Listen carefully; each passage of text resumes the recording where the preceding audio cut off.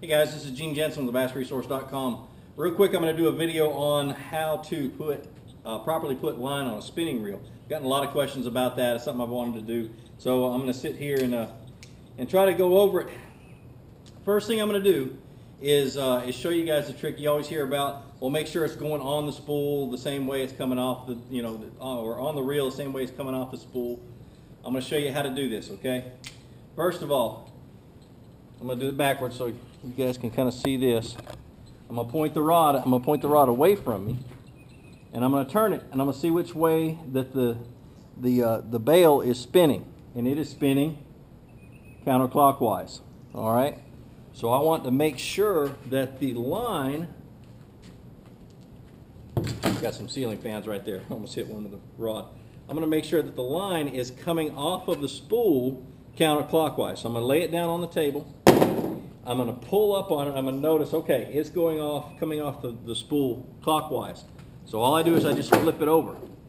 And I remember, sometimes, depending on the brand or sometimes however they package it in the factory, sometimes the sticker will be on this side, some on this side. You never know. But anyway, right here, to get it to come off counterclockwise, the sticker's up. So I'm going to lay it down on the table, sticker up. Sometimes it's sticker down. But anyway, I'm going to lay it down on the table, sticker up, and I'm going to make sure the sticker stays up during the whole time. If it flips over, I flip it back.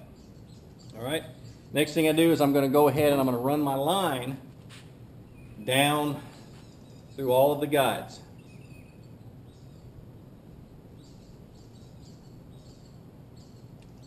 The rod I'm using right now is my drop shot rod.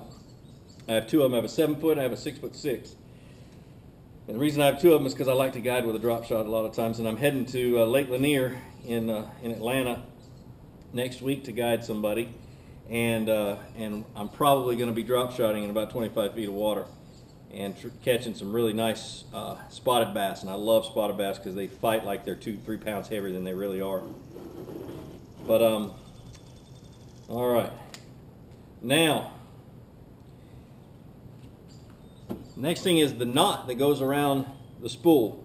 Always make sure that you have the bail flipped open. Now, if you tie it on and you realize after you tie it on that the bail is, is on the wrong side, or you forgot to flip the bail, just take the spool off, take the spool off, flip the bail, and put the spool back on, so you don't have to retie your knot to the spool or to the reel.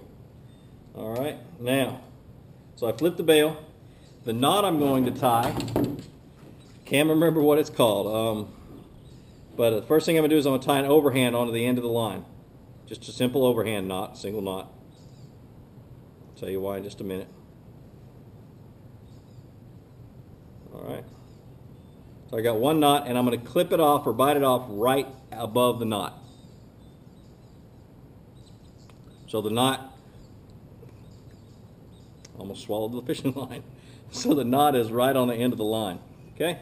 Now, the next thing I'm going to do is I'm going to tie a slip knot, which is two overhands in the same direction. So overhand there, come above it, tie another overhand. Okay? Pull everything tight. So I've got a loop with a slip knot. Hope you guys can see it. It is fluorocarbon. Then I'm going to come over here. I'm going to make sure the line's all lined up coming off of the last guide. And I'm going to put the line over top of the spool, and I'm going to hold it down on the bottom as I pull it tight. Okay? And when I pull it tight, that knot that I tied on the end of the line stops at the slip knot. So I don't have any tag line I have to clip off, and I don't run the chance of actually clipping the line. Okay? All right, back to putting the line on the spool. My sticker is up, so I know it's going to come off counterclockwise. I know that the reel turns counterclockwise. Same. Okay? And now I'm just going to load the spool. And with fluorocarbon, you tend to burn your fingers, so you got to go kind of a decent pace, but not too fast. If you go too fast, it'll burn your fingers. One of the things I do to my fluorocarbon when it's brand new and still on the main spool is I will treat it with what's called line and lure, or KVD line and lure. I treat it the night before, and I just let it dry in there. And what it is, it's a line treatment that actually will cause the line to be a little bit more UV resistant, so it doesn't break down as fast in the sun, especially fluorocarbon. I mean, it's good for just about anything, any kind of a plastic line, but I really like it for fluorocarbon because it makes it last longer. I did a little experiment just so I could do it, just because I could do it, and I put 20-pound test fluorocarbon on my jig rod, and I fished it for 2.5 years without changing off. And you guys know me in jig fishing, I always have that jig rod in my hand. So it was a pretty neat thing to watch it last, and I just wanted to, it wasn't for anything commercial or anything else, I just wanted to see how well it worked.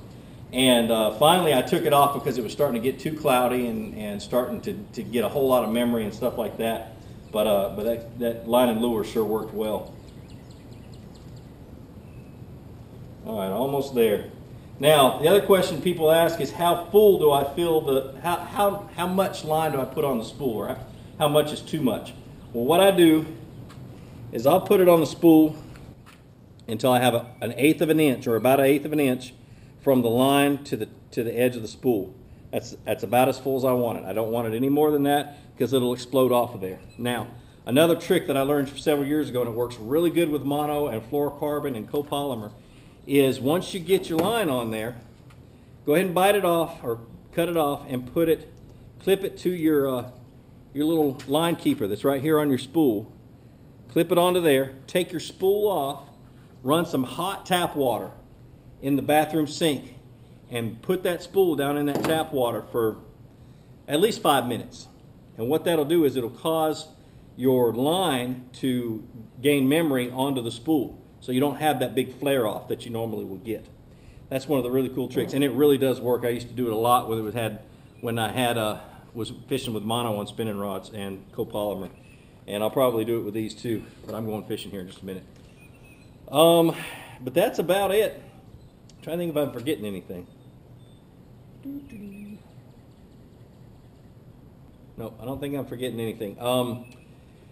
But like I always say, visit bassresource.com for the answer to all your questions about bass fishing. Subscribe to my YouTube channel if you haven't already. Hit the like button if you like this video. I hope it really helped you guys who are confused about it. You know, I spent years confused about it. I used to. Oh, I did forget something. Holy cow! Is as you're taking it off the spool, as you're winding it on, if you drop your rod to a slack line and it starts to spin up really bad, you're taking it off the wrong direction. That's one of the other tricks. But anyway, you guys have a great day. Enjoy your time on the water, and take care.